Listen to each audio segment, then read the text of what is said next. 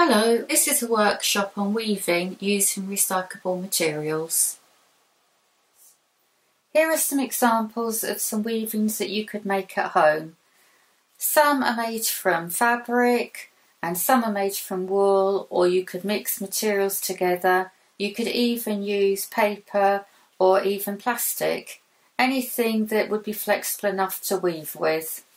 So some of my weavings are just fabrics and wools that I've just found and put together, and some are based on actual images that I've seen. So this one, I found an image of some pink flowers, and I used pink fabric and ribbon and red wool to create this weaving. Also, you could look at magazines to find images or colours just to inspire you with your designs. The weavings you create could be used as coasters, they could be used as artwork, or even joined together to make something larger. So to begin with, the materials that you're going to need are going to be cardboard, you're going to need a pen and some scissors and a ruler, and then lots of different fabrics. So these are fabrics where I've either cut up clothing that isn't used anymore, or ribbon, and just other bits and pieces that have been laying around the house. So to start, I need to create my loom, and my loom is what I'm going to use to weave from. So using a piece of cardboard, I'm going to measure along either end. And what I want to do is mark at 1 centimetre intervals, and this will allow me to know where I'm going to cut into to create my notches in my loom, which will secure my thread or string that I'm going to weave through. Once I've done this, using a pair of scissors, I need to just cut a fraction in to where I've actually made my mark. So you can see on this board I've got my notches all along one end and all along the other. I then need to decide what I'm going to use to create my loom. So I've just got some wool here, and this is just some scrap wool I had left over. And to begin with, I'm going to put my wool through one of the notches at the end, and the notch helps to grip the wool into place. And then I'm going to wind that around the board until I find the notch at the bottom. Once I've finished my weaving through my board to create my loom, I need to cut the end, and then just with the loose end I'm going to tie that into a knot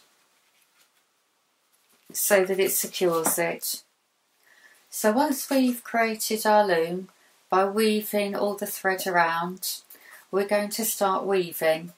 So from my fabrics, I'm going to choose some red wool, and this red wool is quite thick, so it should be quite easy to weave with. So to join it to the loom, it needs to be tied to the first thread with quite a firm knot. And then what you need to do is to weave it in and out of these strings. So you need to think about going under and over as you work your way across the loom.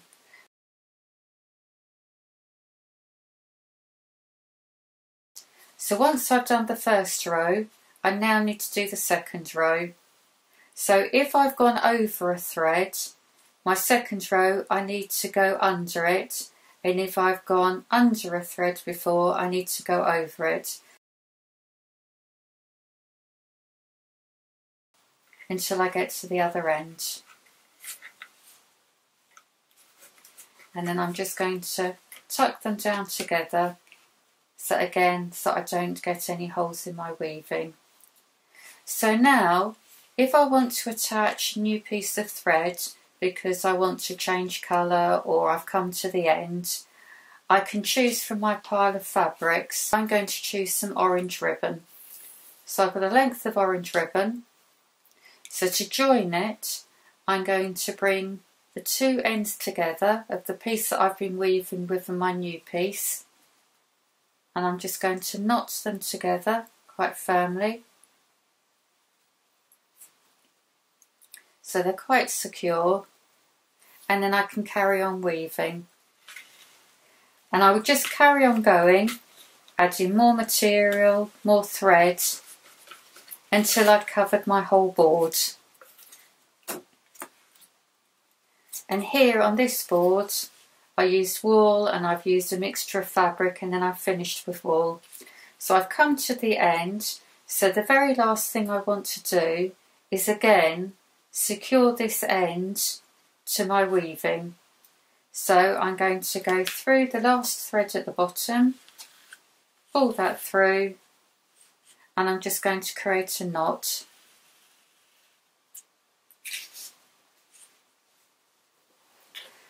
And now I need to remove my weaving off of my board.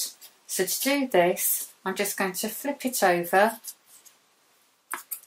and then getting my scissors, I'm just going to trim that end of wool off, and I need to cut through the back of my loom. So I'm just going to cut through the strings on the back, and then I turn my board back over, and I'm just going to very gently remove these strings off of my loom. And now I can remove my cardboard loom to use again later. And I've got my piece of weaving, but I now need to secure it all in place. So to do this, I'm going to knot each pair of threads at both ends. So I'm just going all the way across and knotting those together.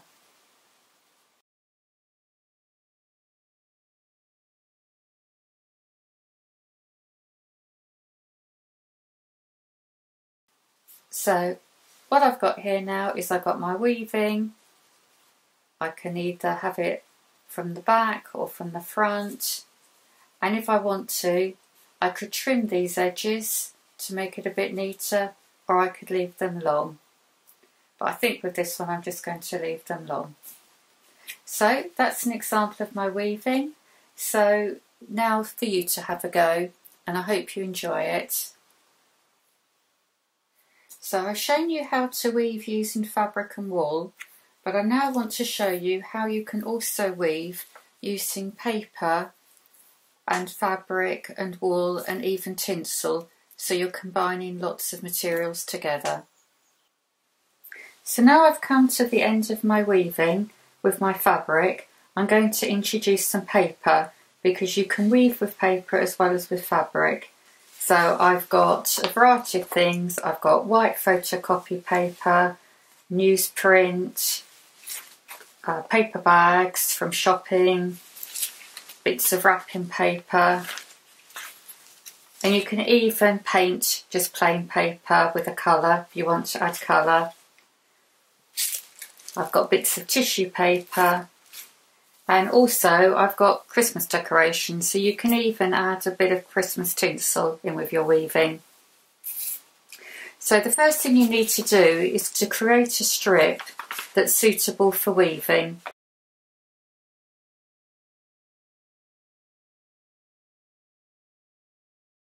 And I'm now going to fold it, and I want the colour that I've painted to be on the outside and the whiter paper to be on the inside.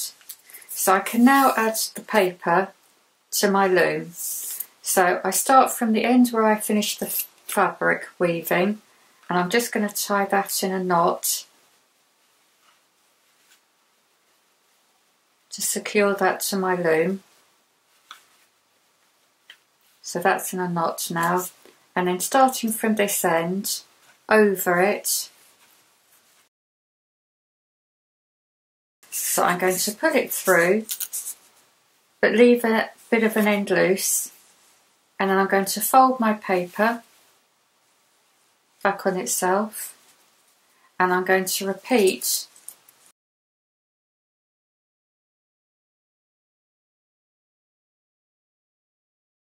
So I finished with that piece of paper. I'm just going to leave a long end there, and then I'm going to start with another piece of paper. So this time I'm going to use some tissue paper. I can just tie a knot to one end around the paper to keep it in place, but don't pull too tight or you'll rip it. And I'm going to do the same the other end. So I've now got my rolled paper, and again I can thread this through the weaving.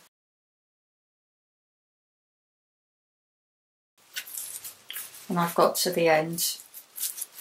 So you can see I'm gradually building up my weaving, but going from fabric to the paper.